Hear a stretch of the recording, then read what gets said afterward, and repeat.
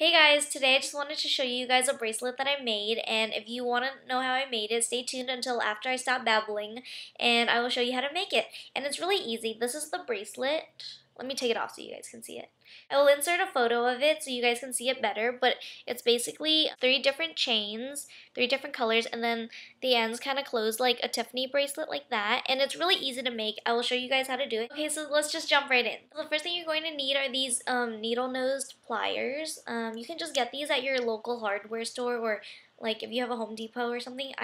This is an old one that I have, and it's not a needle nose, but it works too, and I actually need both of these because some of the pieces are too hard, so you need both of those. And then the next thing you need are these chains, and you can do whatever colors you want. You can do the same colors if you want, but I just got 3 different colors, and you can get these in a package also. The first color I have is this rose gold bronzy color, and then I have a gold one right here, and then I have a silver one. And I just think it looks really cute together, so that's why I chose these colors.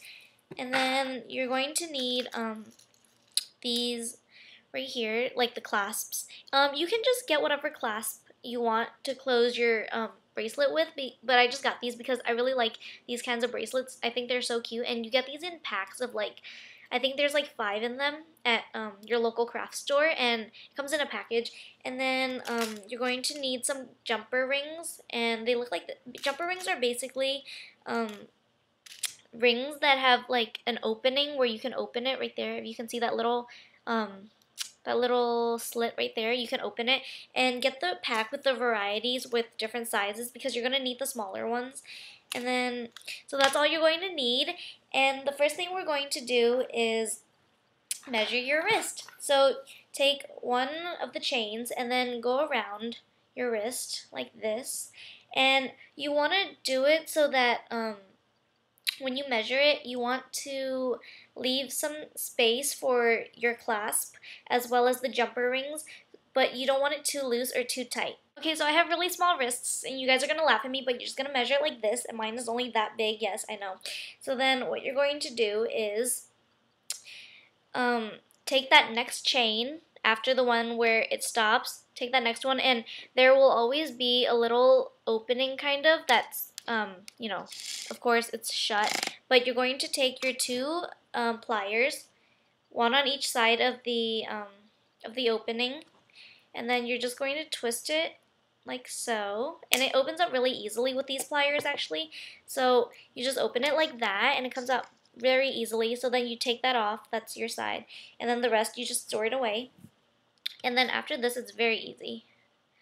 So then you have that. I know, again, don't make fun of me. And then you're going to take this and measure your 3 other ones, or however many you have. You can do it this any way you want, but this is just how I do it. I'm going to measure next to the next one, and then down to where it is. And then again onto the next chain. Like, okay, see how this stops here? You're going to take that next chain that you're not using,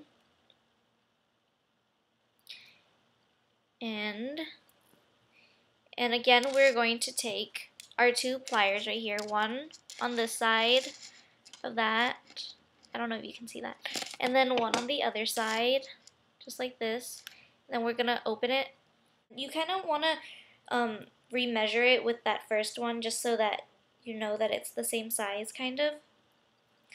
So yeah, it's the same. After you have all of your chains measured and cut out, you're going to take one of your jumper rings, and just a medium-sized one. Depending on how many you have in your set, you want to fit all of them in. So then we're just going to take this. These are actually a lot flimsier, I guess, than those chains. So I'm just going to take my finger on one side and then the plier on the other side. And I'm just going to open it like that.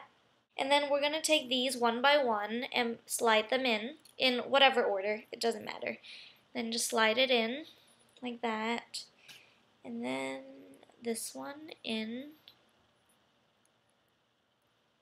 After you've put in all of your chains right here, still leave it open because you have one last thing to put in, and that is the one end of your clasp, whatever kind of clasp you're putting in. Okay, so then you just close it.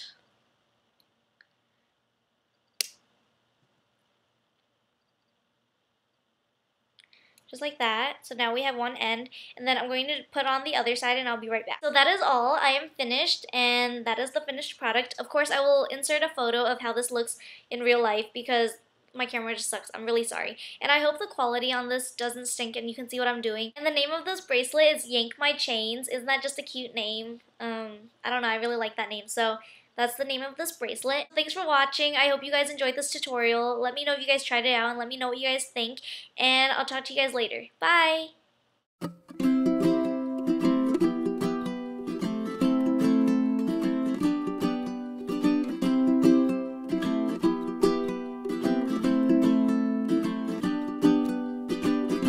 I hope this old train breaks down, then I could take a walk around.